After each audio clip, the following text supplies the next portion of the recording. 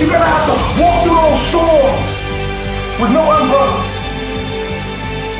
But know and trust in God that you will not get wet. Yes, life is painful. In it, we lose some of the greatest things we ever had. But one of the hardest things to do is to keep going. Is to keep chasing. See, sometimes when people leave, we believe that that's our entire life. We believe that that is our existence. But we are more. Because like my grandfather used to tell me, one of your dreams, they never live down there. What now is dedication? Relentless effort to achieve your dreams.